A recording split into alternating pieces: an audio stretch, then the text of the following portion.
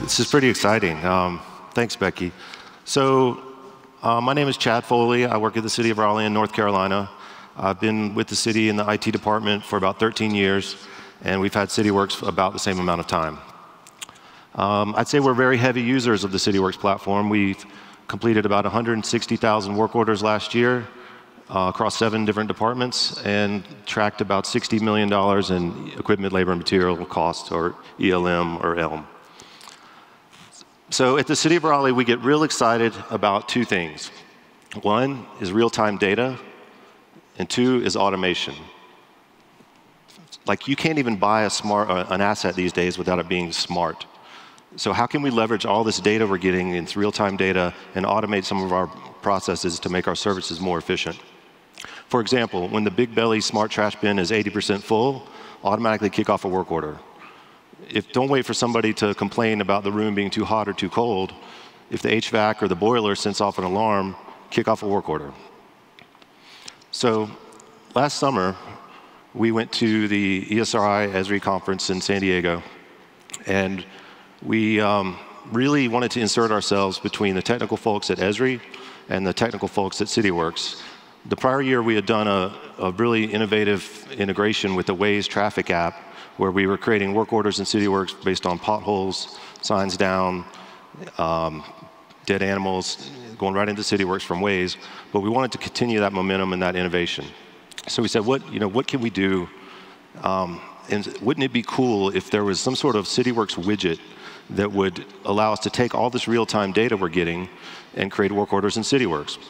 So the technical people from ESRI worked together with the technical people from Cityworks, and within 6 months, they delivered the Cityworks connector for GeoEvent platform. Cityworks connector for GeoEvent is an out-of-the-box integration for Cityworks to create work orders from your events in GeoEvent. It works by location as well. So you can have, say, an event happen in a park polygon, and you can create a park work order.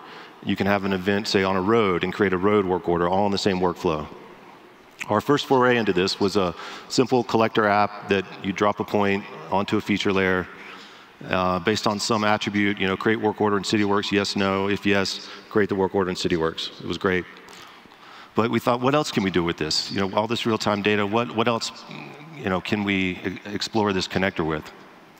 So it's kind of a funny story. I have a coworker that he's a beekeeper, and he was talking about he wanted to track the number of bees going in and out of his beehive. So I said, we could get a $10 Raspberry Pi camera, point it at the beehive, and count the bees with artificial intelligence coming in and out. And we laughed about it. But then a couple days later, we were having a beer after work, and he works in the transportation department, and he was bemoaning how much the city pays to hire contractors to count cars or do traffic studies.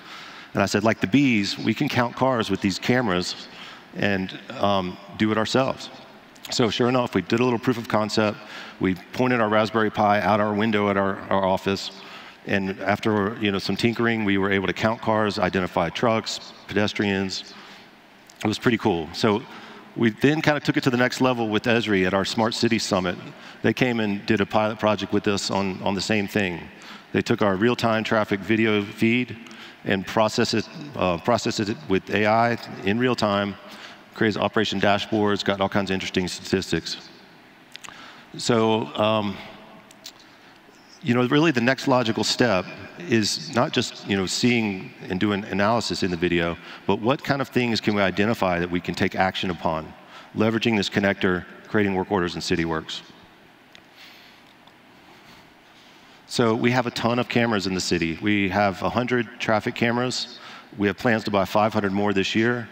We're retrofitting all of our trash trucks with cameras. We have existing CCT cameras everywhere. And so now, working with our partners in these departments and just getting access to that data, we were able to, do more experiments. And I'll show you one I did next, where this is some intersections in Raleigh that me and my coworkers just pieced this together. But we wanted to, do another thing where we would take some sort of event and create work order in Cityworks. So we thought of another proof of concept idea of just doing like a simple litter detector. Maybe we could teach the AI model what litter looks like. So you can train these AI models to identify basically anything, any kind of object inside an image, based on audio, based on real-time video. In this example, we trained it to detect litter on a sidewalk or a bike path or a greenway. And sure enough, we built a little proof of concept. We have a 99% chance of this is cardboard, kick off a work order into Cityworks using the connector. So I really only have two kind of takeaways for today. One would be this technology, it's here, it's real. We can do this. I don't know anything about AI, but the tools are out there that I can leverage them to do things that we want to do to create efficiencies.